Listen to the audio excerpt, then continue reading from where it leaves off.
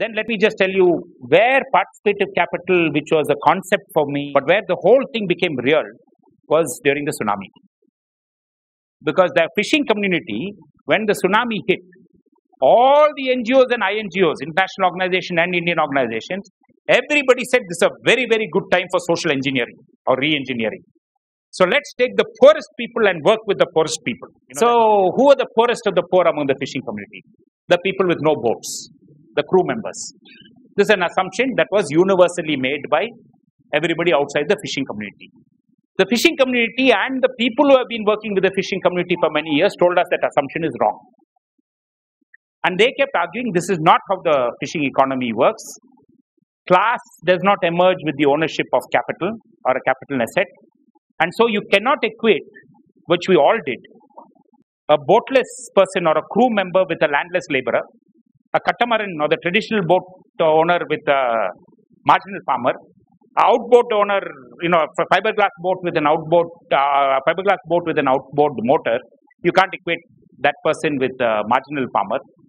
It doesn't work like that in the economy. To be honest, I didn't believe it. So I took a group of young fishermen with me whom I got very close to, and I said, let's take a walk around the village, and I will demonstrate to you that class actually emerges, and I can tell you while walking through the village who is a boat owner, who is a catamaran owner, and who is a crew member. So we went over there. We saw one ramshackle hut, thatched roof, pretty bad shape. I said, this is 100% a crew member, doesn't own a boat. They said, okay, that's right. So I felt damn good. Yeah. So here's my experiment going to work. I went to the second house and I said, that's a crew member. Nice house, concrete, double story. I said, sir, not a crew member. I said, he has to be a boat member. Correct. So then I got even more joshed up and I said, okay, now I'm on a roll. I'm going to prove my point. I went about the fourth or fifth house and it's one ramshackle house and I said very confidently, this is a crew member. It's not a crew member. They said, then who? This man owns a boat. He has a fiberglass boat, he owns net and he has outboard engine. And I said, how come? Then we went around and then one nice building, at least 3.5, 4 lakhs building is a crew members. And suddenly I realized that there is no pattern. The wealth of the family is not based on the capital asset that they own, which is true in all other agricultural economy, industrial economy. Wealth is very, very related to the capital asset. There is a correlation between the two. So trying to understand why that does not happen in this, why doesn't the ownership of capital result in an accumulation of wealth, which happens in other economies. So looking at that, the fishing economy, we discovered something very interesting. When the boat owner goes on a fishing expedition, he does not employ crew members. That is the crucial point. He invites the crew members to join him on a fishing expedition.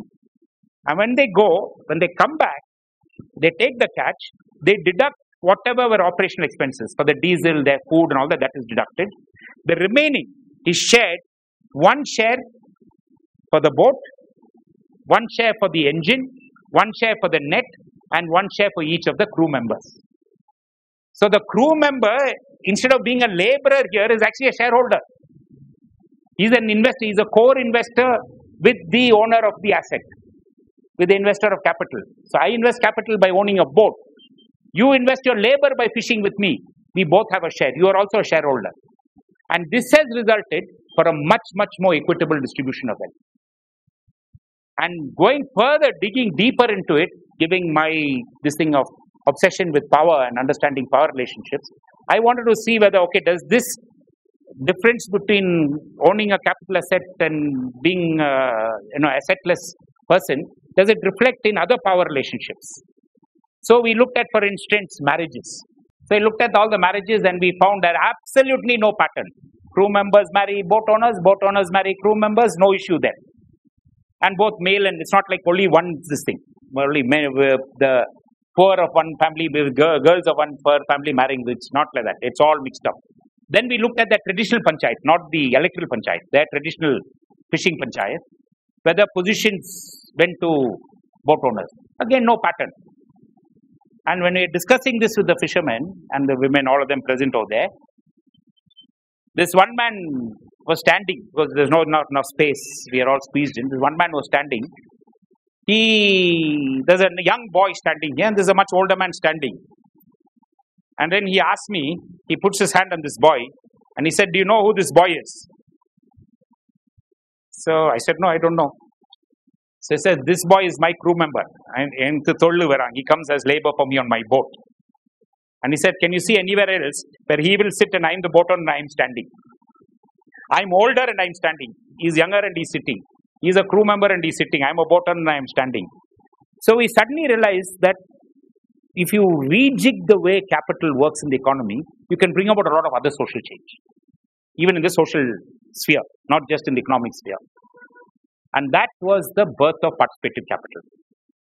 We launched a pilot a few years ago where we had a conference in Bangalore where we invited a lot of people. And on the floor of the house, we raised 8 lakhs.